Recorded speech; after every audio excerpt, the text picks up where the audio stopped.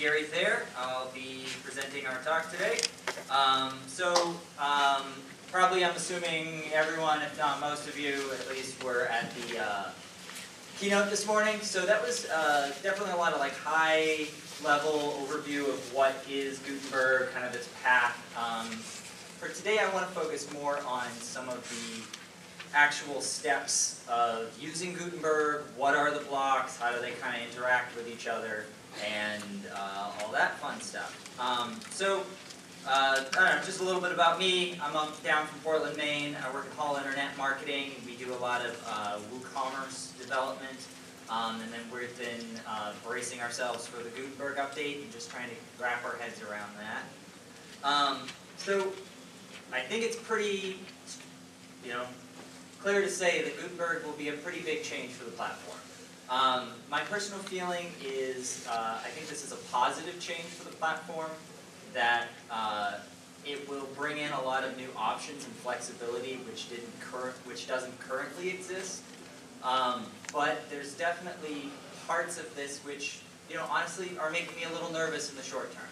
I can see that in maybe 2 years, we'll be talking about whatever the next thing is, and Gutenberg will just be WordPress, and we'll be talking about that old classic editor and how that's gathering dust at that point, hopefully.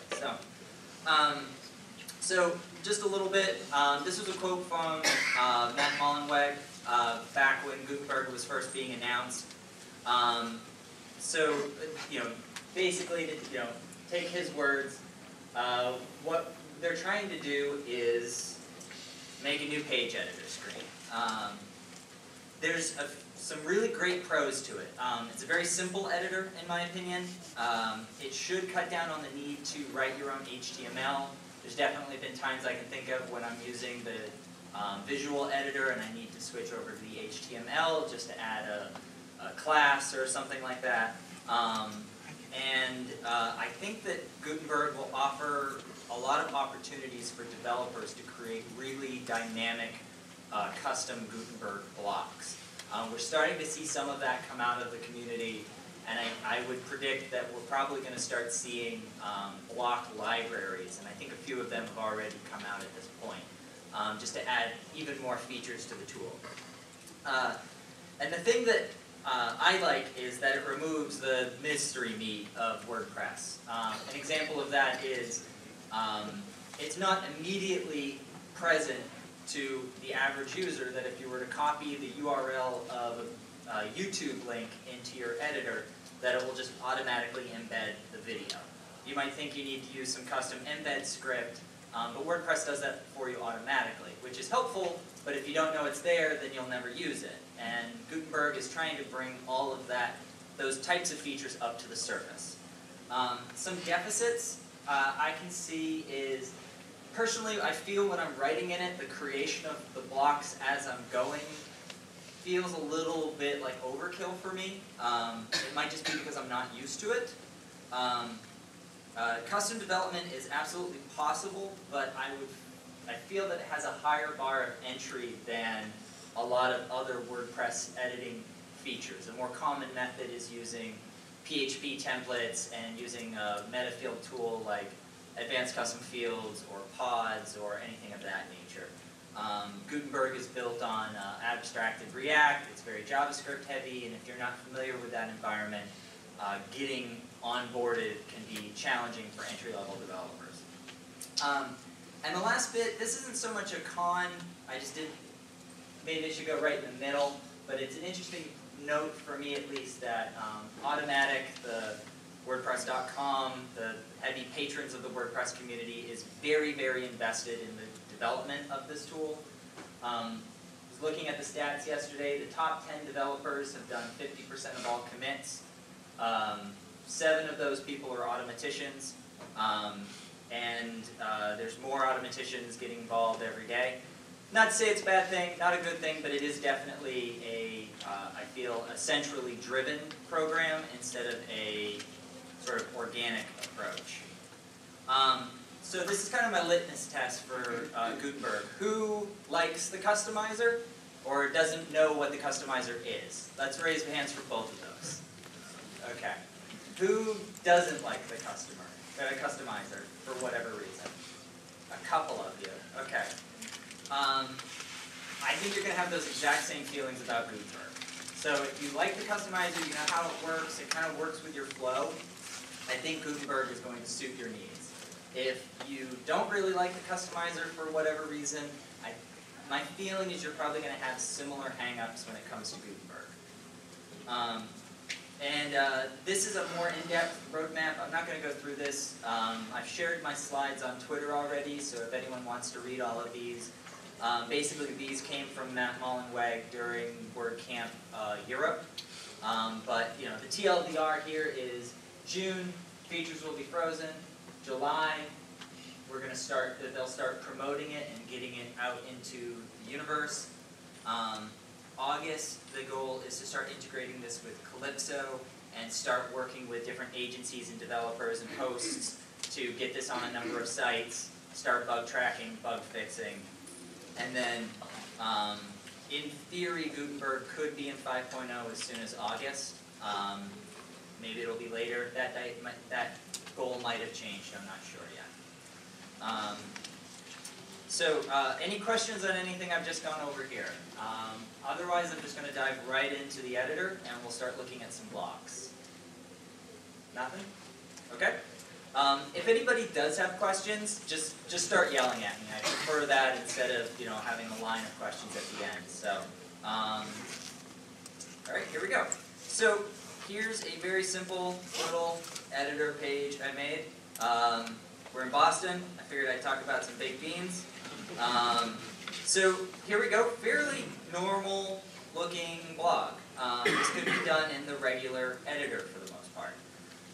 Where we start to get unique is when we get into the back end. So I'm going to take a look at my posts. Everything's looking normal so far. And under Beantown Beans, this is where we have the real big change. Let's see if I can make this a little bigger. Is that better? Much. Right. So right off the bat, you can see the editor is much different. We don't have a large Microsoft or Word document type editor. We have this new sidebar feature, which is different. The title is gone, or rather, it's been moved. There's just it's just different. It doesn't. The big thing that you'll notice is on this left sidebar, we have a lot of the stuff that you might commonly expect. So I can apply categories to my blog post and tags. I can set a featured image. All of this exists currently. It's just been modified.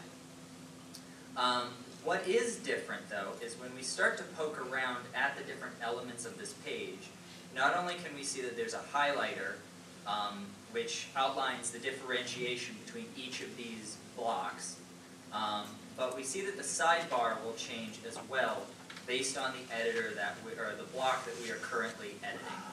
So, for example, this is an image gallery. We have one set of features. We have a text bar with another set of features, so on and so forth. What I want to do is I want to take a look at some of the common blocks that I think people will use, and then we'll look at adding some new blocks as well. So the first one is the cover image. So if we look at this on the front end, we got an image with a bit of text. Nothing special, but this might, doing an overlay text on an image is maybe not the easiest thing to do in the standard WordPress editor. And this is a new block type that lets you just add a new block with that image. So if I go up here to the plus bar, and I think this is, what type of block is this? This is cover image. So I can do a search for cover image, add my block, open my media library, take my city of Boston, click in, and write a title. Bingo. We're done. I can now click on the block sidebar, and I can see that I have a few features here. Before we look at the sidebar, let's look at these pop-ups. So there are some additional features that you could commonly do with images and everything before as well. Everything, this was brought up in the keynote, but everything that kind of comes up right in your editor as you're typing is generally the more important and the more commonly used features. Everything that's in the block sidebar generally can be more specific or more advanced and might not necessarily qualify for the average editing experience. But what we can do here is we could set our text to right align, left align, center align. We can make our text bold here if we wanted to. We can italicize it. And you can see that the goal here is to create whatever is on the front end of your website inside of the editor at the same time. Additionally, a really cool feature with this is if your theme is enabled to support this, you can also add in wide width banner images and full width banner images. So a great example of that would be like this. So we can now hit update, go to our front end, and when we refresh, we now have this really cool banner. Yes? So where's the CSS for that? That is all built into Gutenberg.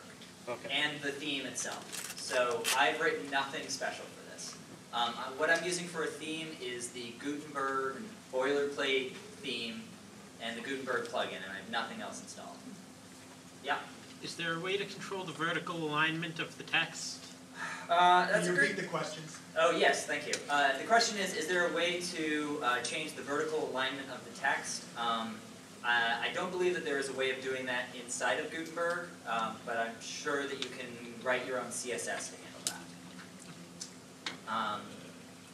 So one more neat feature here is we can also apply a fixed background, which adds a nice little parallax element, and then we can also set the background opacity.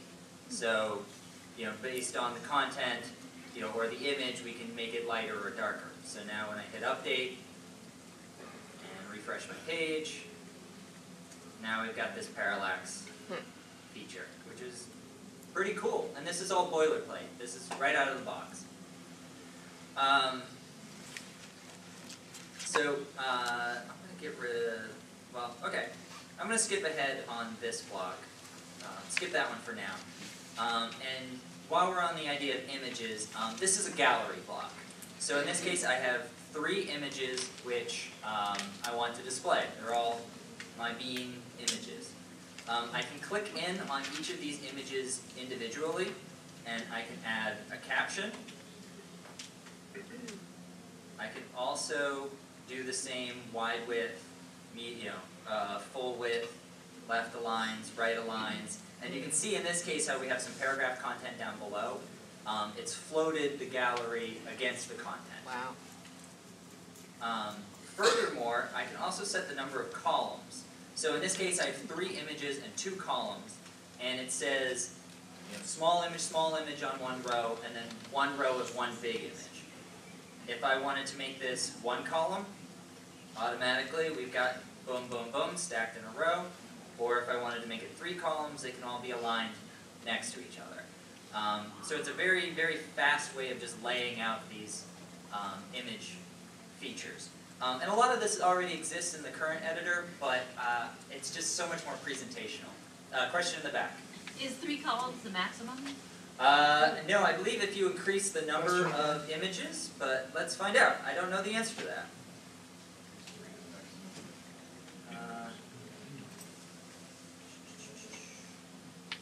Let's see here. Transform to image, it's not what I want. Load. So that's interesting. I don't see a way to add it from the media library, but I can upload more images.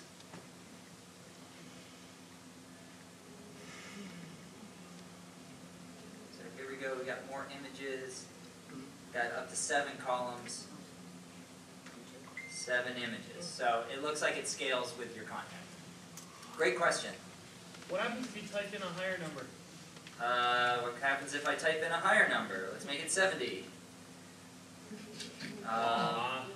Yeah, goes to 2. So. Great question. Bob. Yeah. Yeah, we want 70. What's the behavior responsively of the columns? The question is, what is the behavior responsively of the columns? I think a lot of that is probably going to depend on your theme, but let's just take a look at what the boilerplate stuff does.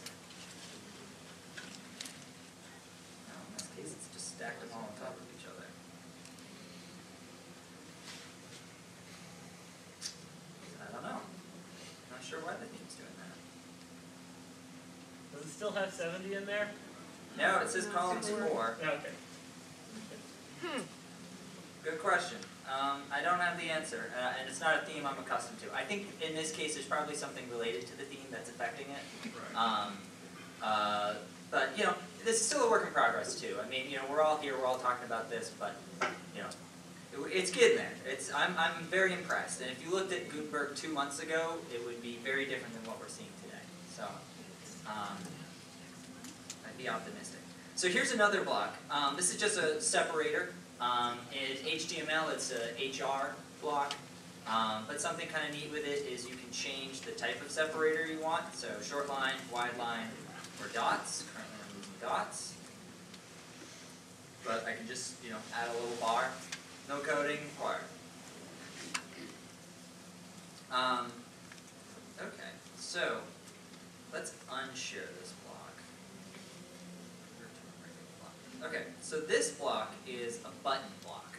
And if we were to create a new one, we're going to insert, do a search for button. So here, the text field that pops up is what link do I want it to go to. So in this case, I want it to go to https://google.com. I can also then click into the button and say, I don't know, go to Google, which is great. I can now click on the button type, and I can say what type of button I want it to be. So do I want it to be outlined, or I could be squared? And based on your theme, I would imagine that your theme could create different various button sets for you, and they can enqueue all of that on your behalf. Another neat feature is you'll see on the right-hand side we have the background color and the text color. And in this case, a few colors have already been predefined by the theme. So this theme wants me to be using these blues and these grays. Or if I really wanted to go buck wild, I could say I'm going to use a fuchsia. What's kind of great too is if you change, so we got this fuchsia text here, and you know, I just love yellow. So let's make my text yellow. Kind of ugly, and Gutenberg is going to tell me that too. So in this case, it's saying that the color combination is hard to read. You know, again, this was also brought up in the keynote, but the approach of accessibility has been, I think, well thought out. And also, too, coming from an agency environment, we generally try and remove as many color controls as we can because, you know, some clients got some real interesting taste, and I like the idea of giving people that option, but I also really like that it tells you when you're wrong. So I think that's great. Can you add classes to the blocks? Absolutely, yeah. So under advanced here, so in this case, isStyleSquared is a class that was added by this button, but I can then change it around as much as I like. Or if I wanted to code my own, I can add a class myself. In there? Yes. Okay. Yep. Yeah. So in your CSS file, as part of your child theme, or if you're to use the customizer or to add some extra CSS. Yeah. Can you tell it what class you want it to be there? Yep. Okay. Yeah. So in this case, I could say button. Oh, I'm sorry. Black or I wasn't seeing the right side of the screen. Oh, Okay, I sorry. got it. Yeah. Yeah. So it's here in the right sidebar. Okay. All right. Okay, cool. So one other thing I had done with this before that I turned off is this button. So let's pretend this is it's a store, and I've got some call to action, and I want, or it's maybe a contact us page, and thanks for reading my blog. Send me an email if you want to learn more about blah blah blah. I like this layout, I like this text, and I want to make it so that if I change it in one place, it will get changed everywhere else I used it. So that allows for what's called shared blocks. So in this case, I can convert this to a shared block. I can name my shared block, so I'll call it CTA button, and save it. So now if I go to create a new post, let me update first, and do new post. And if I go here to create a new block and search for CTA, I have my CTA button. and it just automatically added it for me. All the colors and everything. And if I click in, edit, and I say, go to Google, please. Change the color. Sure. Yeah, one It's second. like the yellow white. Hurt your eyes? Yes. Great, so yeah, so we fixed our button in this case. So now if we go back to this other blog post and refresh the page, reload, we should see that our button got updated here as well. Oh, where did our button go? I thought I should have hit update. I don't think you had to save on the other one, yeah. Well, no, the whole button disappeared. Well, let's do this then. We added it, edited it. Let's just add it again. And do CTA. Or another way, instead of just searching, is all of the buttons are organized into these different categories, and shared is one of the sections.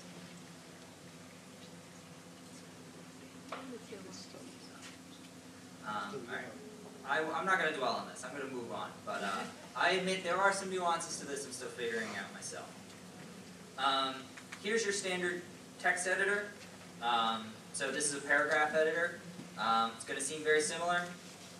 Text align right, text align left, center align, bolded, italicized, add a link if we want to. Nothing too wacky here, except for when you start to take a look at the block sidebar. We get rid of these styles. We can now have some default sizes. So I want my text to be large or extra large, or maybe I want it very small. And then I also have a slider so that I can make it as big or as small as I like. There's this drop cap feature which has been added, which I think adds kind of a stylistic approach. I'm not really sure why it was added into the core feature for this. I'm not sure there's that much need for it, but it's kind of interesting. I bet we'll be seeing a lot more drop caps in the future. And then just like with the button before, we can start setting some styles and some colors if we want to. And again, it will warn us when we're doing something bad. Can you do headings from the paragraph editor? The question is, can you do headings from the paragraph, from the paragraph what? In this editing block, Yeah. if I'm writing away and want to throw in a heading? Yep.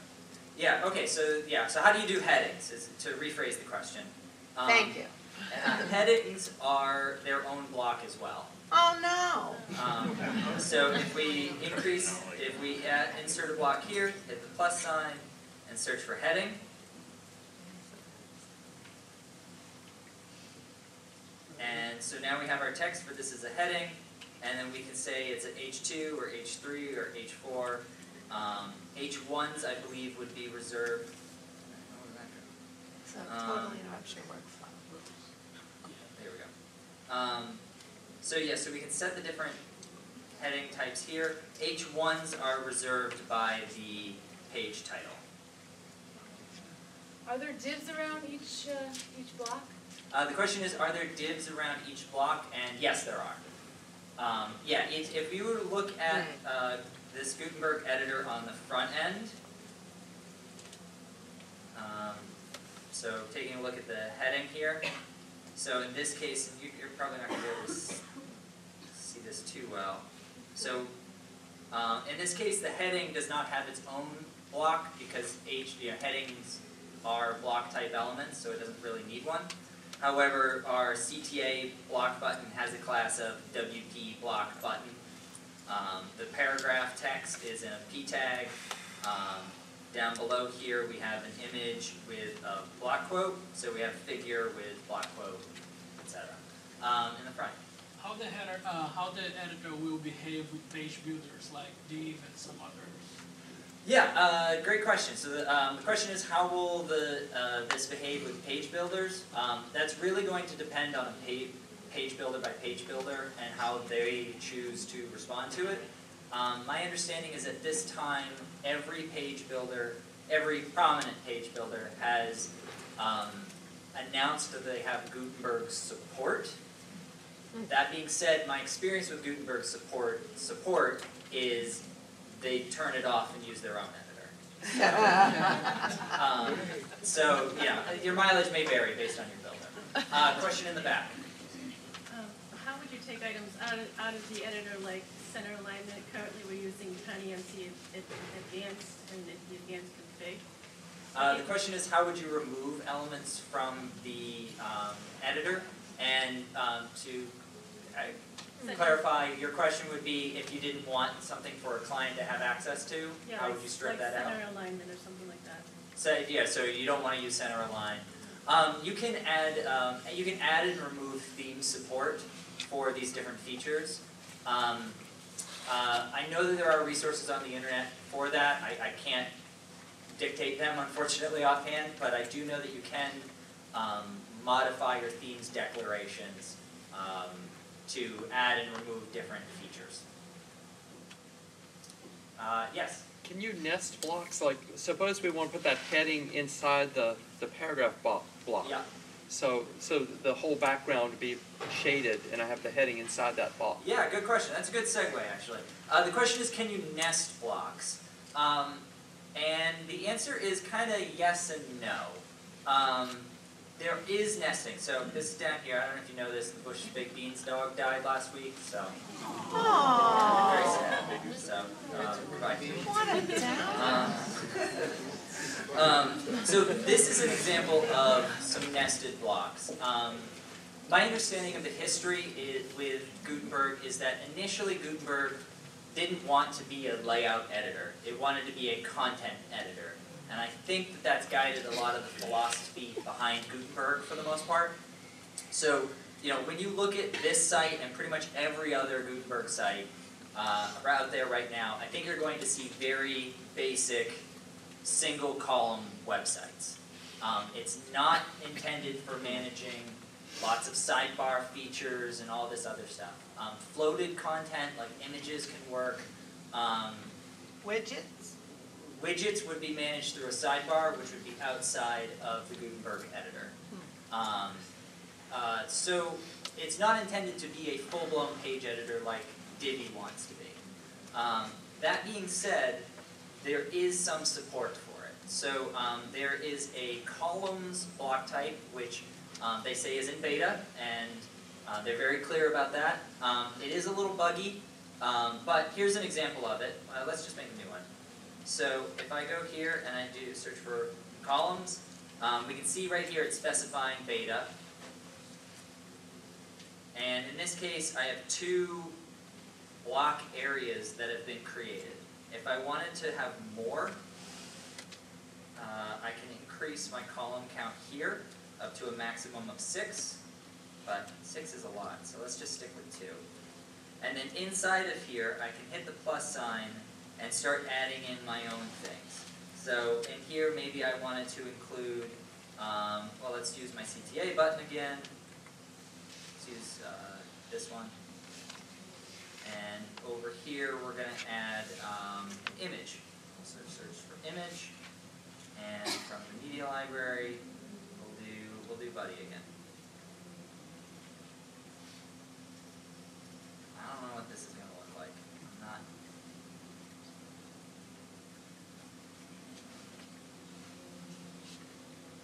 So in this case, it didn't really. Well, it's supposed to be 2 different columns. See, the blocks didn't even go inside of the columns. So let's just do text. Paragraph.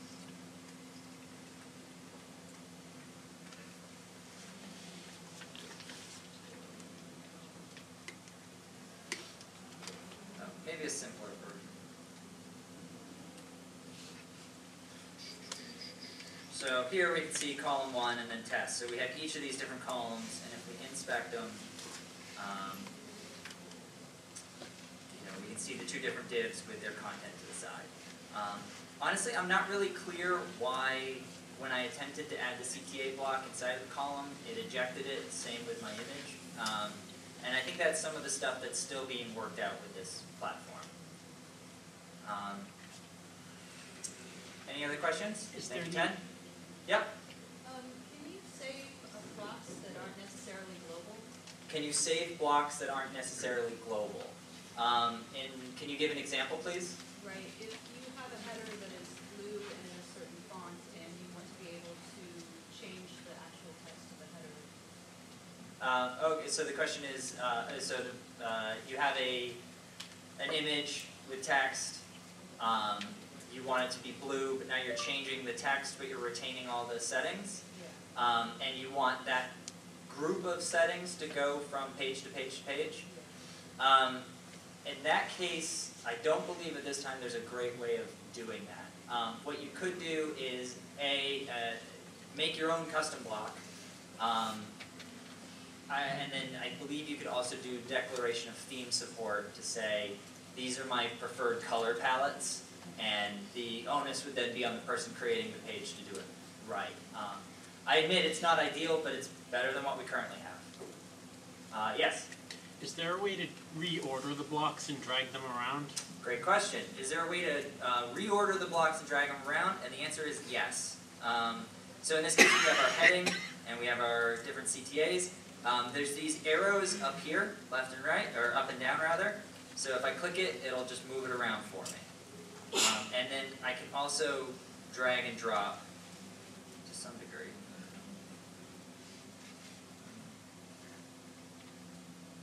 Wants to do it. There we go. Yeah, you just gotta get very, very careful with it. So, yeah. So yes, you can. Yes. Can you change the spacing between the blocks?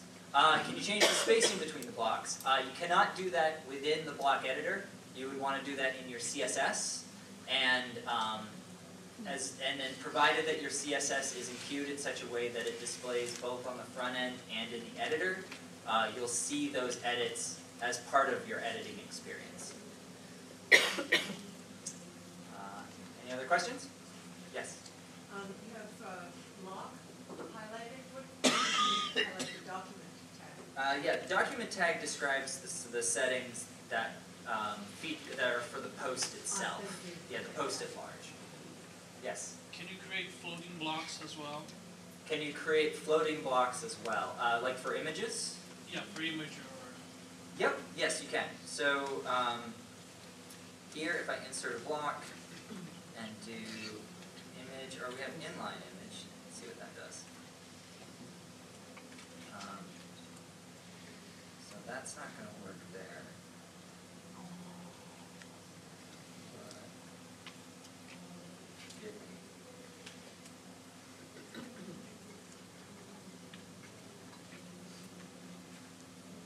Library, Duke. Why is this not floating? Oh, it's too big. That's why. There we go. So this would be an example of like floating. So it's technically its own block, and it kind of looks like it's inside of the paragraph block. But if you were to look at the DOM structure, you would see that it's image and then paragraph. And then by floating it, it's now removed from the DOM. The paragraph gets pushed up, and then the image is overlaying. Any other questions?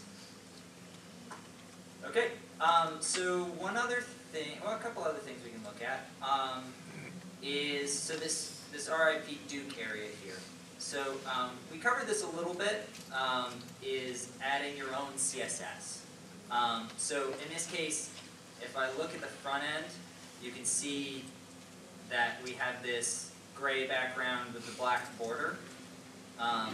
Right now, this is not being represented inside of Gutenberg. This is a matter of CSS enqueuing. So my style sheet is enqueued on the front end, meaning it's for all of the visitors to my website, and in an effort to maybe reduce the load time for editors, oftentimes themes will try and not to include front end styles in the editor. As the ecosystem changes, we're going to see all of this change as well, and ideally what we see in the editor should be the same as what is on the front end of the website. Thank you, Fi. But what I wanted to just give as an example here is, so while this isn't the best example, if you go to Appearances and the Customizer, I've just added some very simple CSS here. And Customizer renders it, which is great. So we can see here we have our block, and I've added some gray, I've added some padding to it, and then I've added the border. And then from here I can do pretty much whatever I want.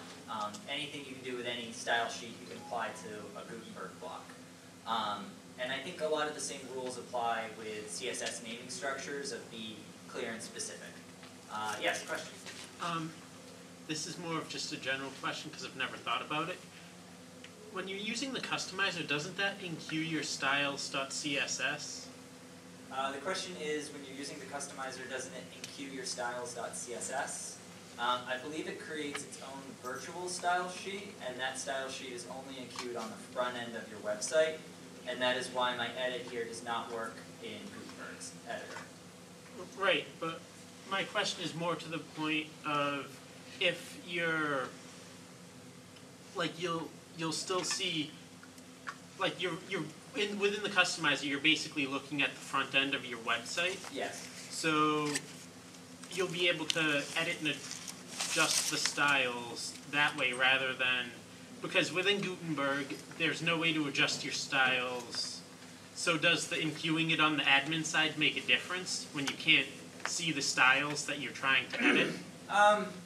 So the question is, does it really make a difference if it's enqueued? To boil it down. Yeah. The question is, does it really make a difference if your styles are enqueued in Gutenberg? Technically, no. I mean, technically everybody could be writing in HTML though, and that's not super easy and user friendly. The intent of the project as a whole is to unify the front end and the back end experience into a single cohesive visual process. So that if somebody who doesn't even like updating their website, I mean, how many times have you done something in the editor and then you look at the front end and it doesn't quite work the way you thought it would, and then you're back and forth and tabbing and refreshing and all that sort of stuff. In theory, if everything's working right, Gutenberg should avoid that whole part of the updating process. Is it necessary or required? No, but I think it would help a lot. Yes? When using Gutenberg, how easy it is to use with tablets, touch screens, or touch screens with any kind of device? That's a good question. The question is, how is Gutenberg with touch screens, iPads, iPhones, all that, or I guess any touch device? I've not tried that myself, to be honest. So I can't answer with authority. I do know that effort has been made on the mobile responsiveness of it, which would be touch required. So I would imagine that at least it would work as a, if you can click it, you can touch it. But I would not expect it to have like a two-finger pick up and drag the block and throw it up to the top or something like that. But I don't know. And I mean, this is, you're going to hear this 100 times this weekend, but the plugin is available.